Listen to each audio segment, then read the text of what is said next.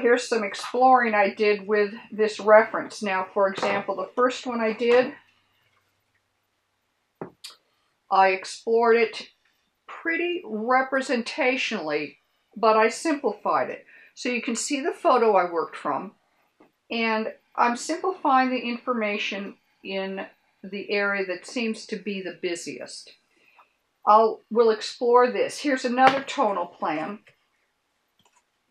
that I'm kind of switching the roles a little, where I'm moving the lighter values over to the right and darkening the flower bender under the canopy.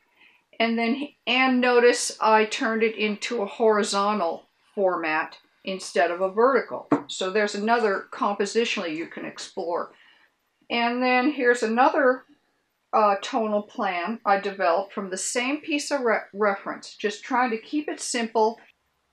Really, you know, the lights, as if I'm going to stay true to the photo, lights kind of go washed out. Darker colors, things in shadow tend to go darker and lose their color. Not only that, you lose a lot of nuances that you see with your eye. So make those really dark. You've seen the exercise before. If you want to test it, just go over here and make a mark on your value plan. So I want that really dark. So I'm going to move over here. I think you noticed my palette. I had some lines drawn. I organize that way so that I'm not trying to search for a color that I've been mixing, and try to keep them separated a bit. But that's just my own personality. Right along this little pole here. If I start to, I'll leave that. I like some of those striations that happen. Okay, so it just right on down. Don't pet it. Pick your brush up, wipe it clean.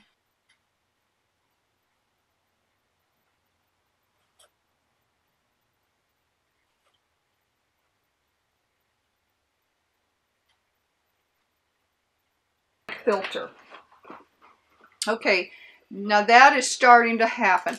Though it's a different proportion than this, I am seeing the values emerge. I see the big shapes to emerge.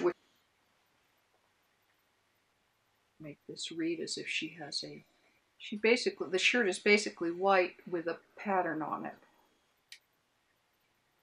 Herself, which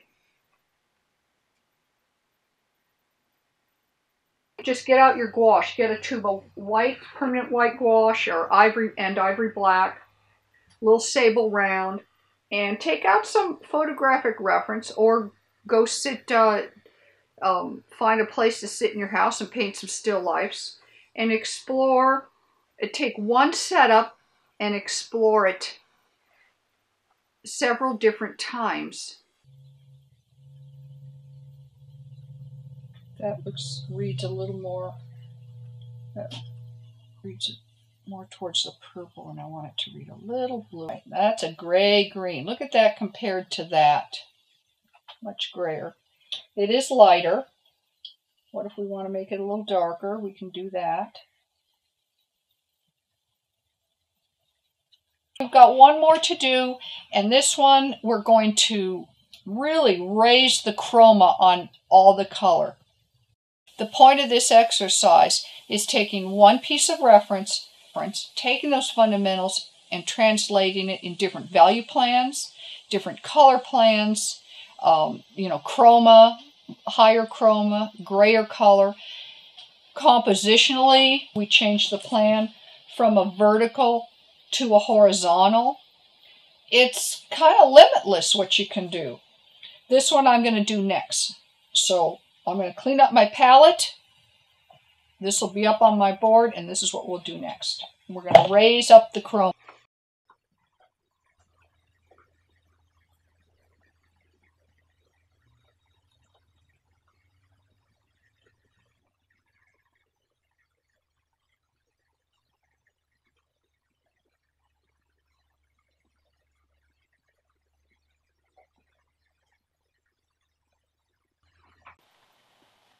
Okay, I'd like to explore one more value plan. Go back to these tonal plans. Here, here, and here. This one I didn't explore yet, so I'm going to explore that one right here. On break, I quick sketched it in real quickly, and so you can see the difference between these, how different they are from each other, and what happens. Okay, that's reading. That to me is reading like that. Let's get her reading the same way. More, say, red flowers right in here. And still, I want it lighter than these, but I still want it to read as if it's shadow. Actually, that'd be a little have more purple in it. And then her arm in white.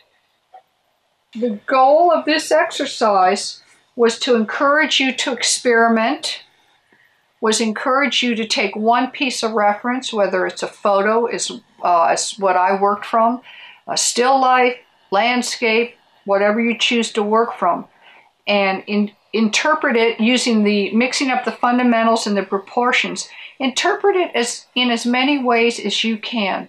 And I hope I can get across that a painting, if it's a beautiful at any stage, then it's a painting. And again, our reference is only our reference. Your painting has to have a life of its own.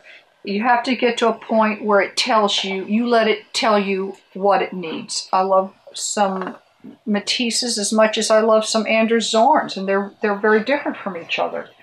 But they had a real art spirit to them, and a completeness and a cohesiveness, and all this experimenting, I hope, helps you get closer to say what you want to say as a painter.